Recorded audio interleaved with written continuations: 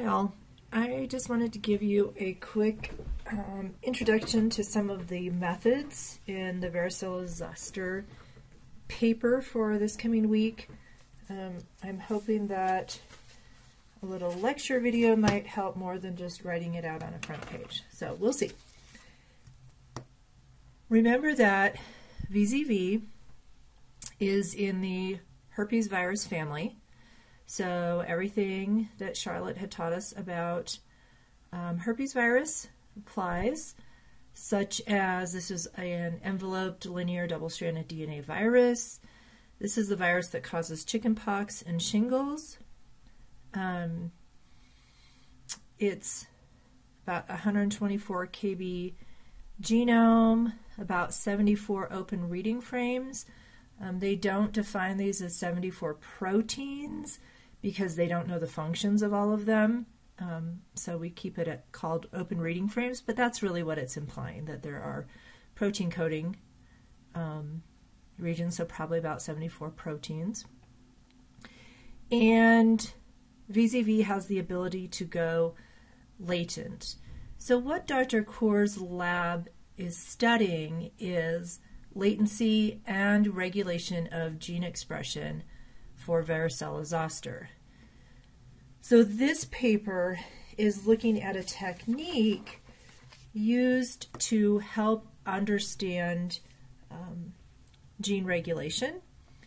And my take home, and I'll show you this on the last slide, is that this is really a paper trying to show the validity of the technique they've developed and then to add a little bit of data.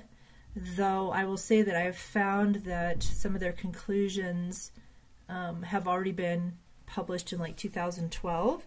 So I think the main take home from this paper was that it is a way to study gene regulation using the CHIP assay and their sonication methods. So we'll talk about that in just a sec. They're also looking at 3 different VZV genes. I don't know exactly why they picked these 3, although I think they're 3 that have been well studied. Open reading frame 9 is abundantly expressed during virus infection, so that should be one that they can look at RNA polymerase initiating and going through transcription. Open reading frame 5 is an early protein, so again, one that they would predict would be actively expressed. And open reading frame 66 is a protein detected during latency. Okay, so later on in the virus infection. And I'll be honest, I've only read this paper one time through, taken some notes. I will work more on it this weekend before we chat on Monday.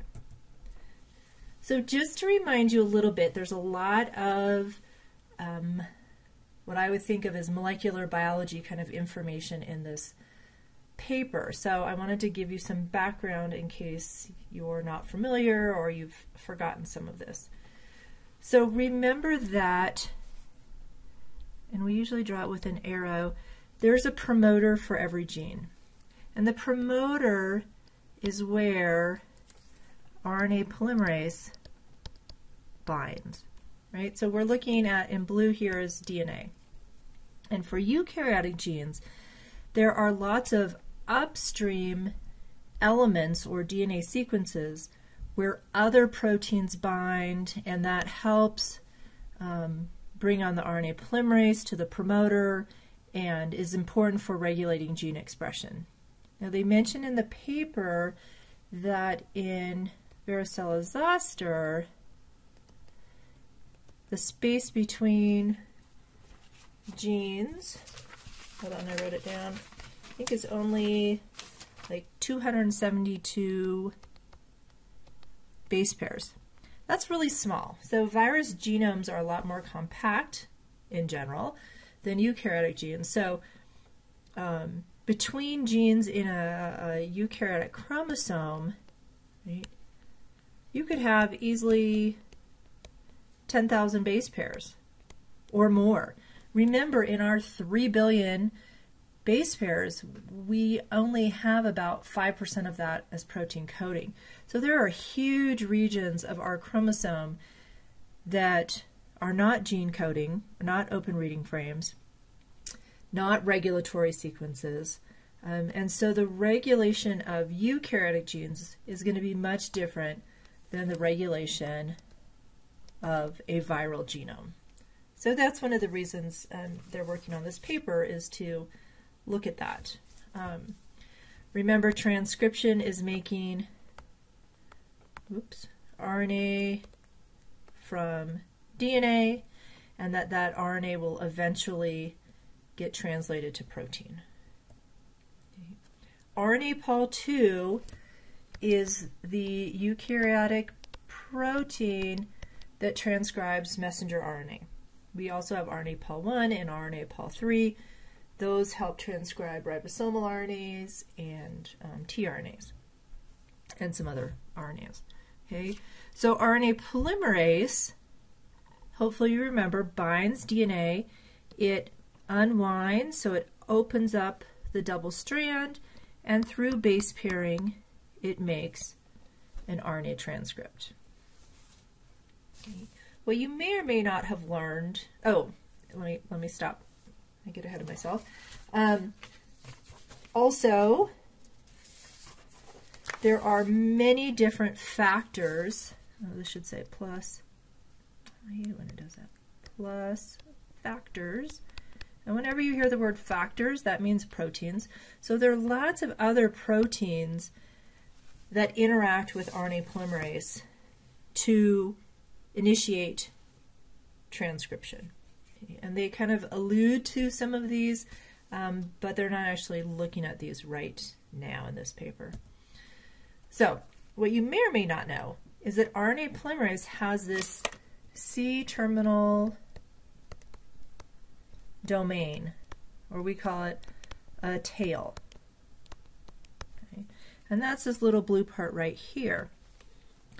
And so RNA polymerase not only is important for making the RNA molecule, but it has to help regulate capping, splicing, which means exons out, introns spliced together, and the 3' poly A tail. So what's really cool is this kind of trailing C-terminal domain on RNA polymerase will interact with these different proteins, allowing a eukaryotic messenger RNA to be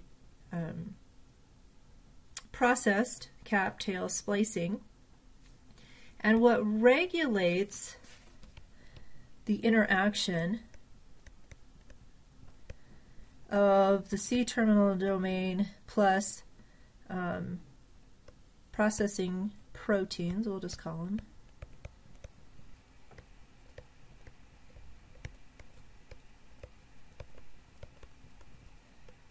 is the level of phosphorylation. So we draw it as a P with a circle. Oops, I can't spell. Phosphorylation. Okay, so I'll show you another slide about this, but this phosphorylation changes as the C-terminal domain interacts with other proteins. So the two main states of phosphorylation they are looking at is called S5,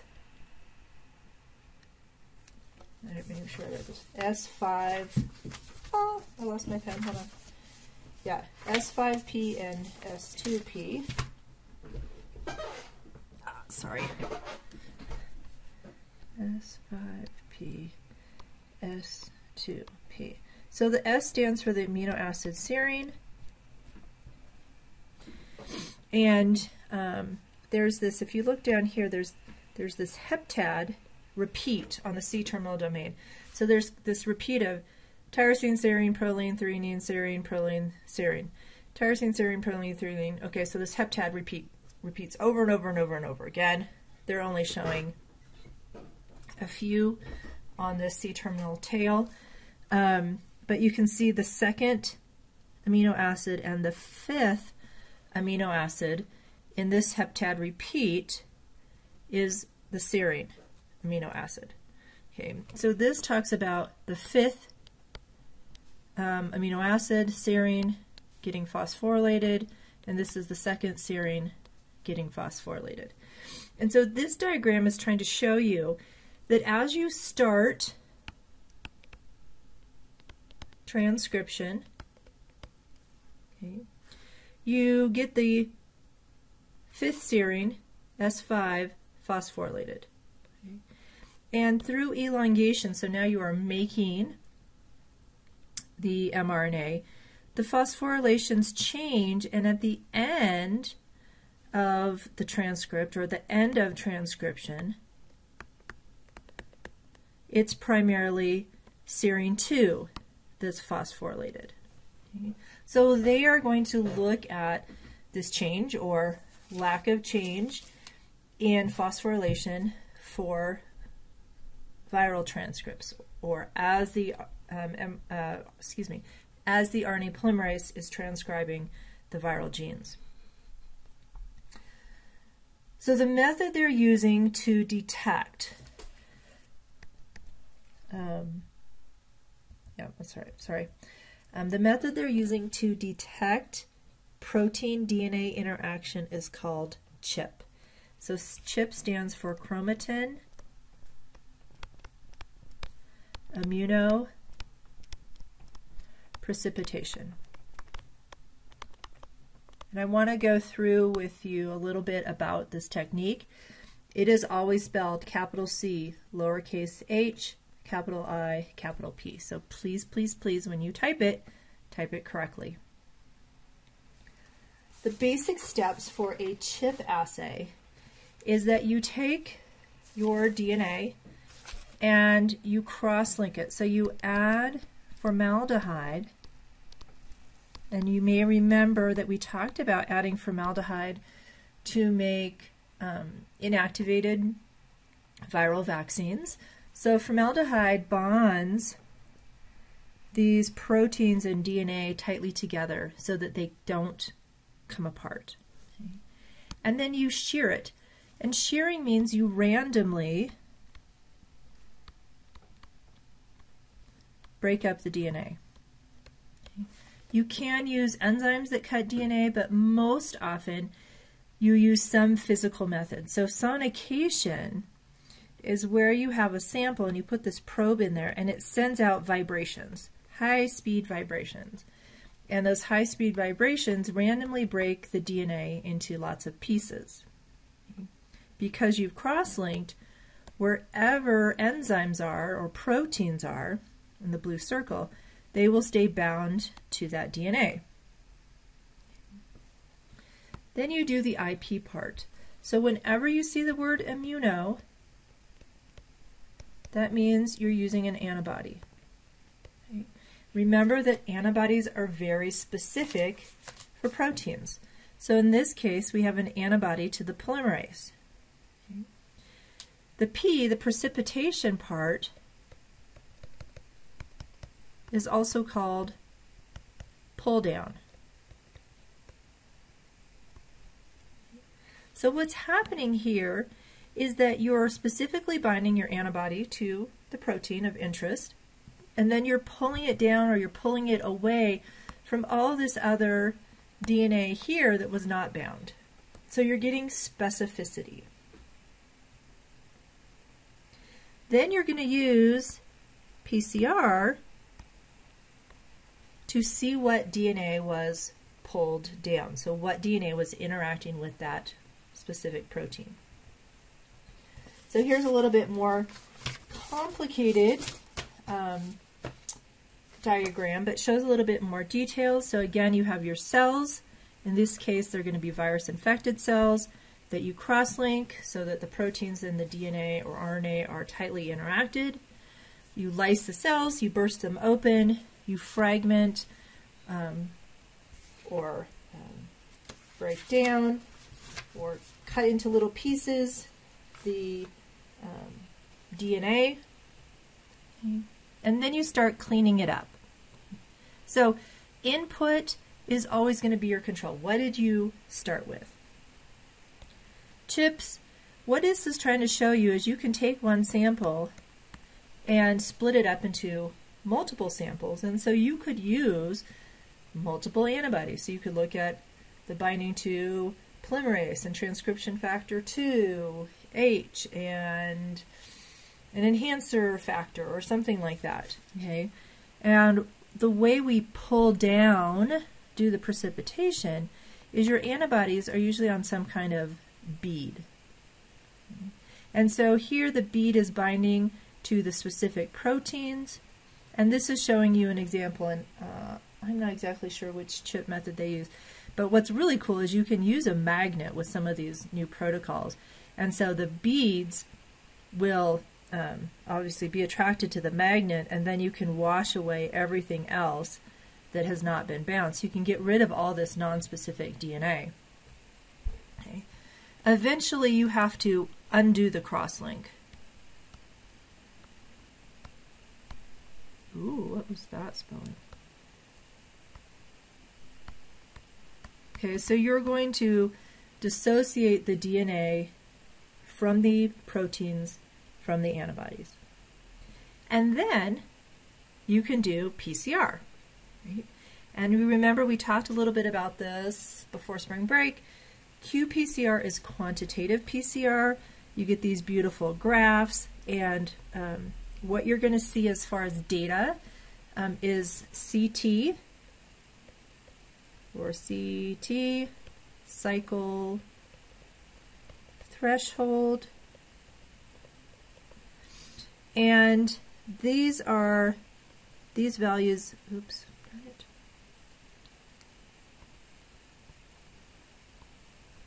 are the numbers where you're getting this exponential amplification. Remember we talked about up here at the end of PCR, you can get a lot of things that look the same but really didn't start out with similar amounts. So doing quantitative allows us to be more accurate, and so the cycle threshold tells you how long it took to reach that exponential amplification phase. So just remember qPCR means you start with DNA, and if you see RT, repeat that, qPCR means you're starting with RNA. The other thing, if you're reading the methods, they talk about adding protease and phosphatase